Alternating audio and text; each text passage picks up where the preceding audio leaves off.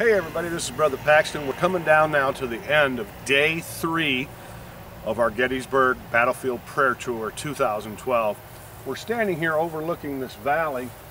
This is where the Army of Northern Virginia had 2 10-pound Parrott cannons.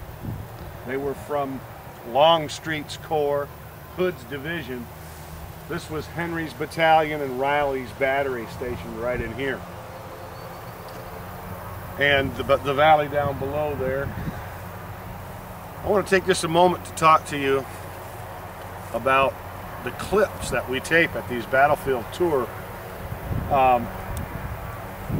As you can tell from the time that we have, which is anywhere from 3 to 7 minutes or so, we just give a basic shell of much deeper words, much deeper messages.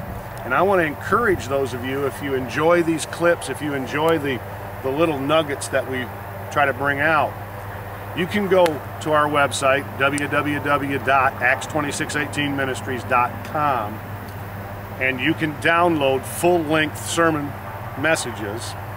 Some of the concepts that we're introducing on this battlefield prayer tour will actually become messages that we preach in our church or other churches around the country when we go there, and you'll be able to download those messages for free.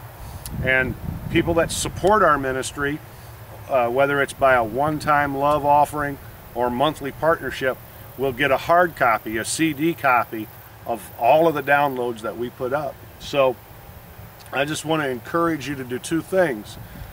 First of all, to listen to the messages. Listening by way of the website, or download it from the website and burn your own disc. We encourage you to do that. We encourage you to pass them out to your friends so that they can hear the Word of God that we're preaching.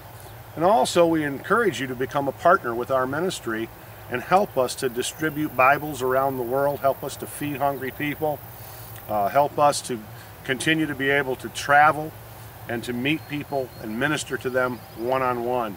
So this is Brother Paxton. We've got just a little bit left here today of the Battlefield Prayer Tour, and we'll be right back at you tomorrow. We'll see you a little further down the road. We just left the site of Armistead's brigade up there. This is the Kemper Brigade, the 24th Virginia. Actually, it was the 1st, the 3rd, the 7th, the 11th, and the 24th Virginia. And they were lined up all along here for the day of Pickett's charge, which is right over there. What an awesome place. This is almost, to an American, this is almost sacred ground. And it was here where actually, in a strange sense, the healing of our nation began, because it took this battle to begin to jar some people loose of their plans and their goals. And God had his way through that whole Civil War anyway.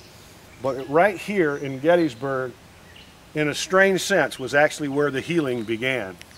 It's just an honor and a privilege to even be here. The scripture I read for a clip a while ago, talking about a time to have war and a time to have peace, a time to heal, a time to kill, a time to heal, etc.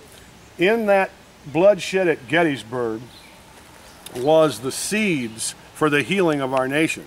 It seems strange to our human reasoning and understanding, but that was a seed that was sown. This battle over the 3 days here was a seed that was sown that would ultimately bring healing and restoration in the United States of America over the issue of slavery and other things that took place. So this is Kemper's Brigade. Armistead was down there, and we're going to head to the South Carolina Memorial, will be our next stop.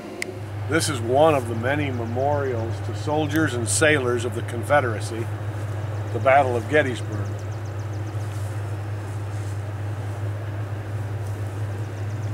Side, it's got represented Mississippi, Alabama, Louisiana, Virginia, Tennessee,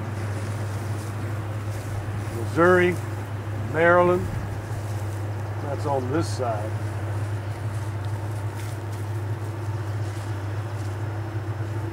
Here we are on Little Round Top. See, way over there is the Pennsylvania Monument. And then over this way will be Devil's Den when we get around there. Tour guides are out today.